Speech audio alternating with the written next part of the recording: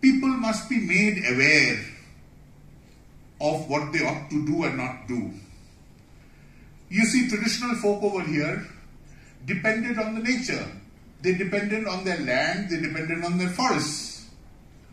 Suddenly, by a law, we stopped them from using timber in the forests. By another law, we stopped them from using the produce which was in the land. So now you have a menace of rat hole mining, where people, because they are not aware, are digging under their very houses without realizing that the mildest of tremor would bring the house down. There is a particular region over here around Clariot. There's a valley and a place called Rimbai over there. God forbid if there is an earthquake of any significant degree of magnitude.